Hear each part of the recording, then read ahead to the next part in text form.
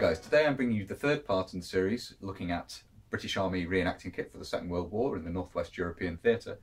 And as you may have guessed, looking at how the mannequin's been built up a bit further with equipment, we're going to be looking at anti-gas kit today. We have on the chest here the Mark VI respirator haversack, and on the shoulders we have the anti-gas cape. And this is the method for wearing early war. We're going to be looking at two different respirator haversacks in this video, and obviously the anti-gas cape. The two respirators we're going to be looking at is the Mark VI you can see here, and the light anti-gas respirator. Those two will carry you through a long period of the war if you can get one of each. The first haversack we're going to look at is this, the Mark VI, which is the one that's on the mannequin. And this is what you're going to want to look for if you're looking to do earlier war within the time frame that we've looked at in these videos. Obviously that being that the mannequin has Mark II pouches, that's going to be middle of 1940 onwards. And this is the correct respirator haversack for that period. The Mark VI will cover you through the majority of the time when gas warfare, earlier in the war, when gas warfare was seen as being a major threat.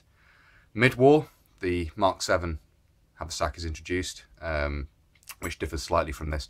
We're not going to be covering that in the video. The reason being is that during the middle of the war, the middle years, the perceived threat of gas attack was seen to diminish greatly. So it's not really necessary to have the same level of anti-gas kit for that period. You don't see the anti-gas cape and the haversack for the respirator being carried all the time as you do early war. Late war again, of course, the threat re-emerges, or the perceived threat re-emerges, and the light anti-gas respirator is then carried through Northwest Europe. So the two haversacks we're looking at here cover through the two major periods in photographs and so forth where it's seen that respirator haversacks are being carried. So first of all, the Mark VI. This is the main compartment that we're looking at here, which is actually worn against the body like that. Contains the general service respirator. The two outer compartments, the one on the left here as you're looking at it, contains the tin for the anti-gas ointment, and the one on the right as you're looking at it would contain eye shields. Don't have those in there at the moment.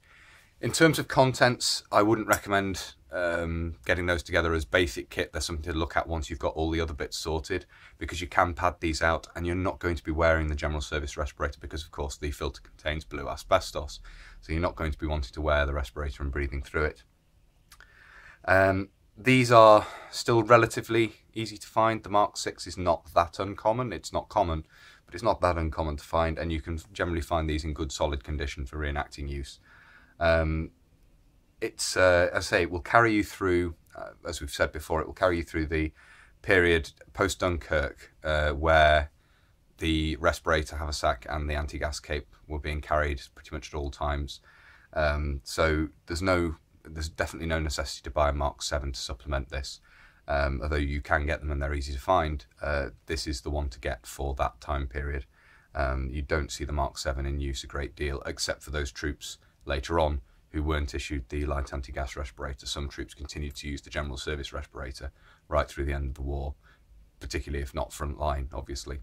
Frontline troops tended to get the new anti-gas equipment, and indeed anti-gas equipment is one of those areas where a lot of other equipment has a lead time between introduction and it actually being issued out. Anti-gas equipment tended to be issued fairly rapidly and replaced fairly rapidly, as opposed to things being replaced as they wore out, because obviously it was seen as an essential bit of kit and you want your troops to have the latest technology.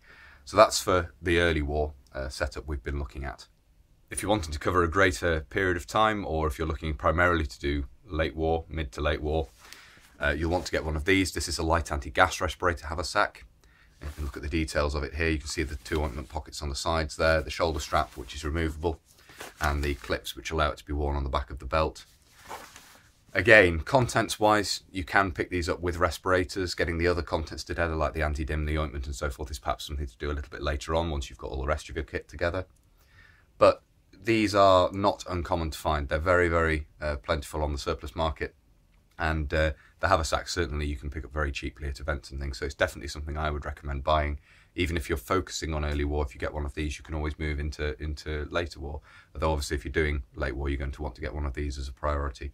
Introduced in 1943 and then obviously worn through the end of the war by frontline troops. Some would continue to use the general service respirator who weren't frontline. That's certainly seen, but this is the standard by that point, basically, of the respirator being issued to British infantry. So the light anti-gas respirator haversack, as I say, as with the Mark VI, you can pad this out to start with, and then later on perhaps look at getting the full contents together, although it's not uncommon to find these with the respirator included. If you are buying one with the respirator included, for point of interest, I will show you, you want to try and find, for versatility's sake, a respirator with the dished in exhale valve housing there, and also in terms of filter, you want to get the larger filter. And you'll find these often with the Danish reissue stamp from, the majority of them were reissued for Danish civil defence use, so that's what you want to look at. If you're, because these often come with a respirator, I thought I'd show that as well. Although getting the respirator itself is not necessarily an early priority when getting your kit together for the first time. So the last bit of kit we're going to look at is the anti-gas cape. This is a What Price Glory reproduction. There are several different options for these on the market, but the What Price Glory ones are the ones I've gone for, and the ones the rest of our group's gone for. So we get a uniform look. This has, early in the war, these would be carried up on the shoulders, and this has the post September 1940 modification, where you have a piece of whipcord tied around it in a loop. You have a loop there, and then the whipcord passes back through itself and attaches onto the haversack. I will be doing a separate video on the different methods of wearing these, or carrying these rather, through the war, and that will be a separate video that once I've done it, I'll put a card up in the corner of the video linking through to that, so you have that information. But that's beyond the scope of this video. This just has, I'm mentioning this purely because it has this modification that came in September 1940, and the reason I've done that is that the mannequin we've looked at so far, the components of the equipment, date the kit to 1940 onwards, so mid-1940, late 1940 onwards. So that's a modification that came in then. Later in the war, this would no longer be carried up on the shoulders. The point of it being on the shoulders is, and this modification is, it can unroll itself down your back and be put on very quickly. The tapes are used to attach it for that purpose. Later in the war, it would just be carried on the back of the belt, tied on, because the need to don it that rapidly was seen to diminish. Also, at certain times you see these carried underneath the flap of the haversack in place of the ground sheet cape, which is something we're going to look at in a future video. So it's a very important bit of kit. From that point of view, you can dispense with the ground sheet cape and carry one of these in certain instances. During the war, rulings on whether or not it was to be used as a waterproof as well changed depending on the year.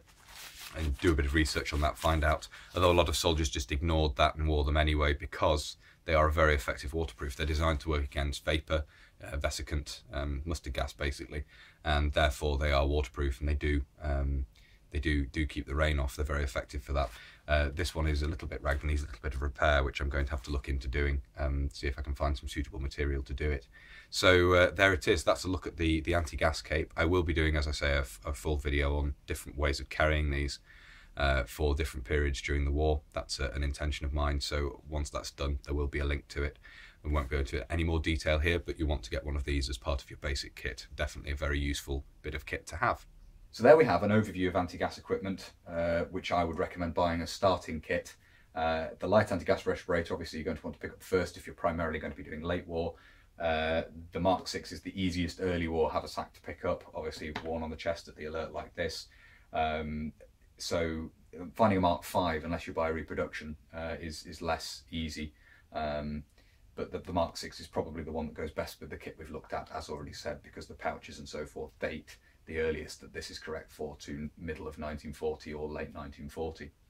So there it is. I hope you found that interesting. I will be doing further videos, if not add part of this series, then as an adjunct to it, looking at slightly more kit. But as you can see here, including the trousers and boots and things we've looked at in video 1, this is basically a full setup of infantry kit here. You could do training late 1940, 1941 with this setup here, and you're fine. You don't need anything else than what we've looked at in this series of videos.